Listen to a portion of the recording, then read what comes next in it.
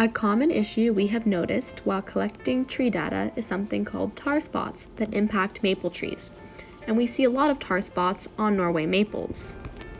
Here are some ways on how to identify Norway maples. Bark on a Norway maple is dark gray or brown with narrow ridges. Compare that to sugar maple bark, which is gray and smoother. Norway maple keys tend to look like they are doing the splits, while other maple keys create more of a V shape or U shape. If you can take a leaf off, you will notice a white substance, a milky sap at the base of the stem. Tar spots are commonly found on Norway maples. It's caused by a fungus.